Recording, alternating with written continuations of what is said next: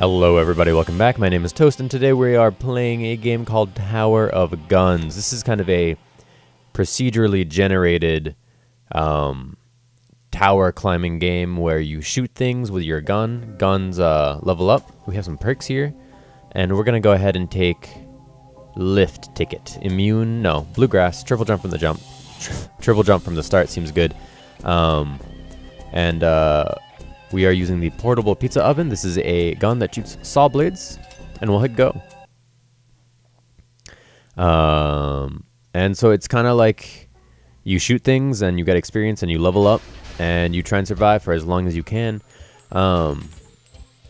It's pretty fast paced. You have some stats. You can see we are only speed 13 and that'll increase. We got some nice chat conversation here. Is Butler who's helping us out at the beginning, who's going to tell us the basics of the gameplay. But I will tell those to you because I have played the game before. Well, just a little bit, not too much. Y'all haven't missed anything. Don't be jealous now. So basically, you shoot things, and that's what you want to do. But you want to also level up your gun because it's going to make your gun more powerful. There's nothing up there. And blue drops, blue pickups, are going to level up your gun. Now, when you take damage, your gun will lose experience, and you run the risk of leveling it down. Now, this gun is fairly slow, and that's kind of the big weakness of it. You know, it's kind of slow. We got to be careful about how we do this, you know, otherwise we could be too weak. We took a lot of damage there because we didn't see this guy sneaking up behind us because he's a mean person. This gun does, or yeah, see, it does bounce off surfaces for like one bounce on occasion. And yeah, and there are secrets in the game. I don't know where they are, hence them being secrets, but you can find them. You can find them, and they'll help you. And you know, our Tower of Guns help bot is telling us exactly what we just said. You know, blue things level you up, but if you take damage, you'll level down, and you don't want to level down because there are boss fights, and they are kind of ludicrous, kind of insane, and that's okay. It's cool. It makes the game really engaging. You know, it commits 100% to its aesthetic, to this gritty, over the top kind of shoot 'em up aesthetics. And there are 54 coins, if we can get that many on this level, on this room rather, for a mystery item. You never know what's in those items unless they tell you what's in those items, in which case then you know. And there's another one up there that we might want to get instead because it's definitive and we'll know what it is, but we might not even get enough coins for it.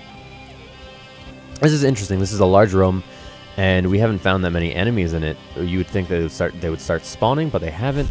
Up here? Yeah, okay, they're all up there. Let's go check out what this item is. It's magnet. I don't know. Oh my goodness. I don't know what that does. But let's worry about surviving, leveling up our gun, and running a little bit. So there's a boss fight after this room already. I'm just running into these attacks, eating damage, but that's okay. That's okay. We're okay. 20 coins for a random badge. We're gonna go for it because we're not gonna get 50 coins on the remainder of this room. And any help we can get for the boss fight is really welcome. You know, that's something I very much appreciate. Just, you know, doing a once over for experience or gold here. There's nothing. So let's run up here and boom, pay our 20 coins, and we get blue XP rate down. That's awful. That's really bad. I didn't know there were negative buffs. What would you call a negative buff? A nerf? Interesting. I don't know. The walls of this room are spikes. This thing up here is the thing that's gonna take damage from us, which we're doing quite a bit of damage, but we have to be careful because we will also take quite a bit of damage. The walls are moving in on us. There are enemies, things that we can shoot. This is like that one scene in Star Wars where the walls are coming in on you, and they're like, oh no, and then, you know, R2-D2 saves their ass. Because honestly, he's the most capable person in the entire Star Wars universe. We know that to be fact. Don't argue with me. Okay, keep moving, keep firing, keep shooting. Our health is doing okay. I'm ignoring everything else, and we've done it. We've destroyed it. And it should destroy all of the other items in this room, which is nice. What is this? Experience TNT gun mod. Our gun explodes now. That seems rather dangerous. And we can't get the... Oh my goodness. Does it bounce still? It still bounces. It only explodes when it's done bouncing, or I guess when it hits something. This is the elevator up. Congrats to be the first level. These are Hogbots. They don't hurt you. They just give you love and hugs. But I'm going to kill them anyways, because I have no heart. I thought there were only 2 of them. Ouch, we hurt ourselves. Please, no more. I don't want to be hugged by you. You're weird and I don't like you. Let's go up. Next level. We beat the foyer. Stage par is 351. We took 5 minutes. That's okay. There were secrets there that we did not find. In fact, we found none of them. And so we got 0%. And that's okay. Moving on. We have our nice entrance here. Some fun, easy money. The Foundry. They tell me I was made here. And so if we beat this, we will unlock a new gun, which would be great because we only have 2 guns to start out with, which is, you know, very, very nice of them. They didn't really have to give us any guns now, did they? You know, we could have started without a gun and never progressed in the game. But instead of that, they gave us not 1, but 2 because they were being nice people. And so I appreciate it. Thank you very much, developer. You're the greatest. I don't like the molten lava everywhere. It's going to take me up. Where do I go? Oh, there we go. Shoot the door. Let's go through. I like the TNT. It's kind of scary, but it makes me feel alive. Something I don't, you know, I haven't felt in years. Living, adrenaline, the rush, the dream. I'm lying. I feel that every day. It's, how do you think I get to school? Just hit the alarm clock. Hit snooze. All of a sudden, it's 5 minutes to class. And I become Bear Grylls. I survive. I get there. I make ends meet. That's how it works. I would love to level up my gun.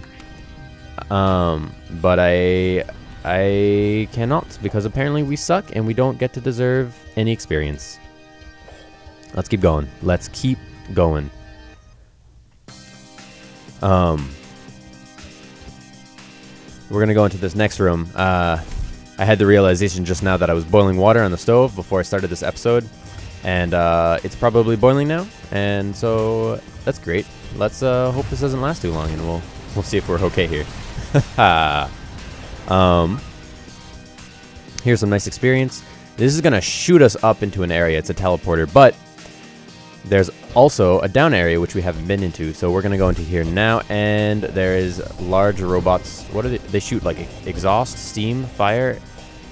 Okay, but it looks like maybe their range isn't very long.